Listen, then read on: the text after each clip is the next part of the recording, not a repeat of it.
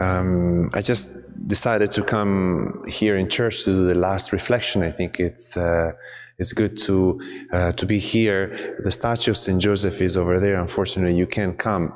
You can't see it. I didn't want to mess up with the camera. But so in this past 9 days, 8 days, today is the 9th day of the Novena, we have looked at different aspects of Saint Joseph. We have looked at Joseph as a simple man. I hope that the simplicity of this husband, of this betrothed man before becoming a husband, of this father, putative father, not biological, father of Jesus, may help us to become simple. His simplicity may talk to us, may make us simple, and being able to work with God's plan like he did. We looked at Joseph as a custodian of life. Joseph who had a mission to protect life. How many fathers today, unfortunately, don't do that? Not because they are bad, because they have never been taught. They have never seen it maybe done.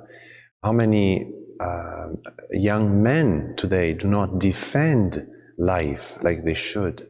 How many young men are not able to be custodians of life? And I'm referring to men, the male figure, the father figure, because Joseph is a man, is a father.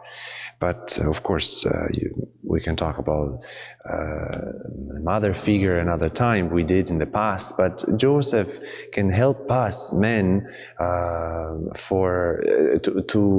fulfill our vocation as custodians of life in many ways. And you, women, should pray for us that God may help us to be that for those around us. We saw Joseph as a humble man, the humility of Joseph to accept to be explained, actually, or not explained, through a dream.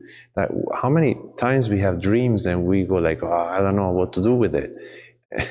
Joseph was supposed to interpret that dream. In fact, the next thing was Joseph, the man of dreams. Joseph was supposed to understand God's will, the will about the Son of God through a dream. So talking about humility there, to understand, to have the eyes clearly open enough to see what was the right thing to do for that baby Jesus, who is the Son of God and became our Redeemer on the cross. We saw as Joseph a man of history, especially from the Gospel of Mark, how the Gospel reveals us and shows us the descendants, the lineage from where Joseph come, from where then Jesus come, David, who was a sinner, an adulterer, and yet God chose to send his son through the descendants, the lineage of an adulterous man, but a humble man. David may have sinned, but he was very humble to accept his sin. And then at the end, we saw Joseph as a man of the sacrament, men who understood the importance not so much of family, but much more, the importance of God's presence in the midst of his relationship with Mary, enlightened and enriched by God himself, made flesh in the life of Jesus. So let us ask his intercession as we pray Saint Joseph, to intercede for us and to help us and to guide us. Our Father, who art in heaven, hallowed be thy name.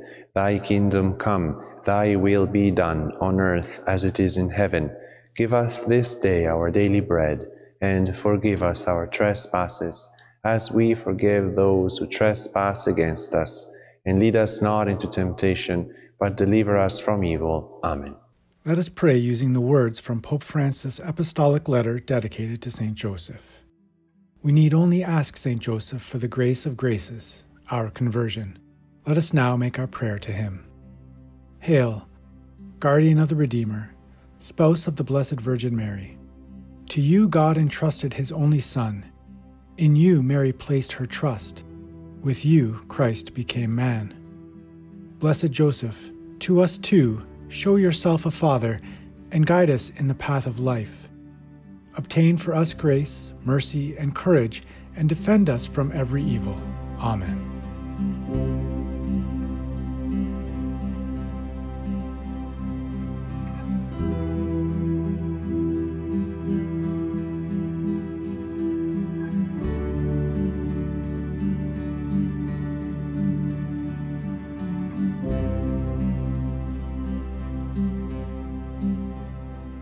The Lord be with you. May Almighty God bless you, the Father, the Son, and the Holy Spirit. Amen. Go in the peace of Christ.